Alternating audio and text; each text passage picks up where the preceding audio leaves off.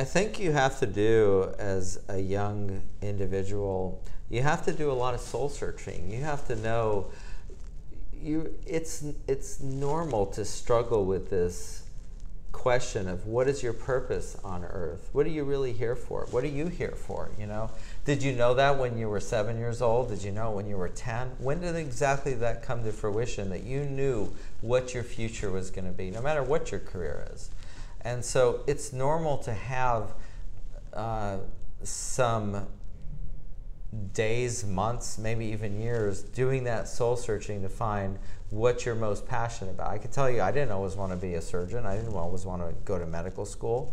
And it was something that I found through experiences in different avenues that suddenly I realized that was my calling.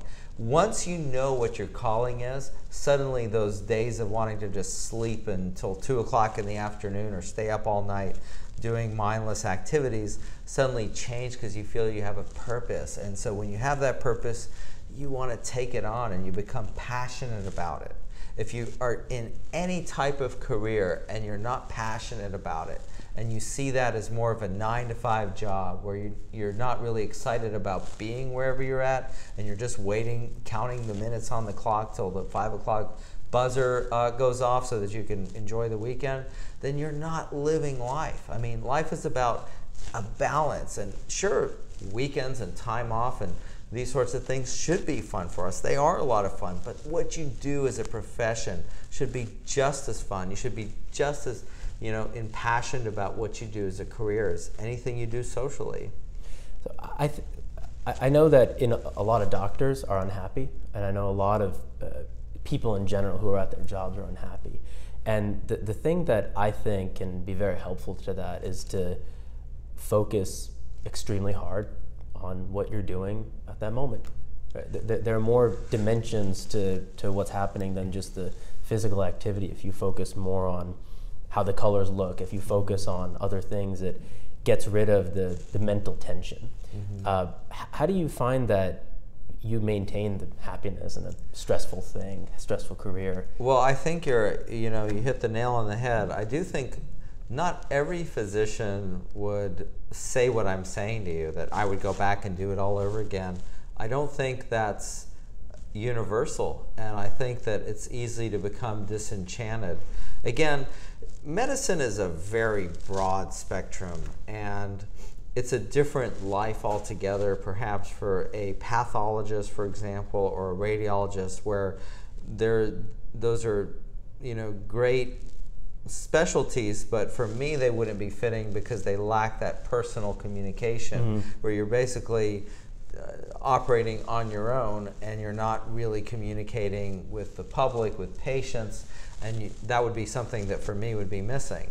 Another example, for example, would be physicians who go into emergency medicine.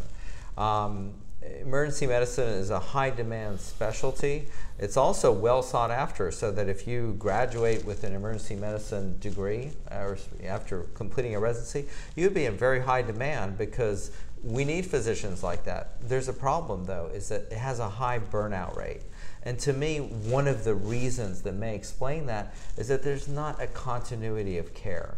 So I think I always feel very lucky because I'm in a profession or a branch of that profession, which is colorectal surgery, where I get to experience all these things that just make me happy and want me to keep on doing it day in, day out.